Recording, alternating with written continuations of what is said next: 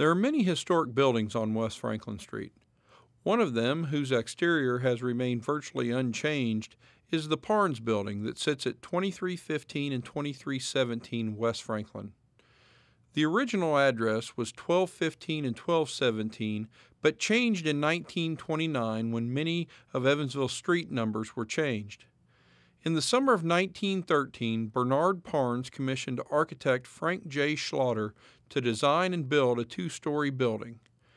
After completion, he ran his operation, the Crown Department Store, on the first floor, while he and his family lived on the second floor. In 1923, Parnes closed the Crown Department Store and rented out the bottom space to A&P Grocery. Parnes resided at the building for a few more years until he moved to a more luxurious home on Lincoln Avenue.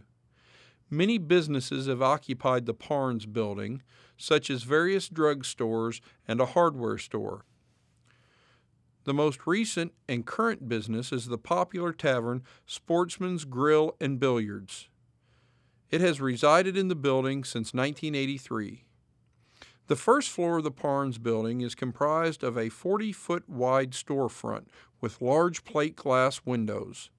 The outside of the building features a pale yellow glazed brick facade, stone trimmings, and a basket weave brick design above the second floor windows. Above the decorative brickwork is the limestone that bears the Parnes name.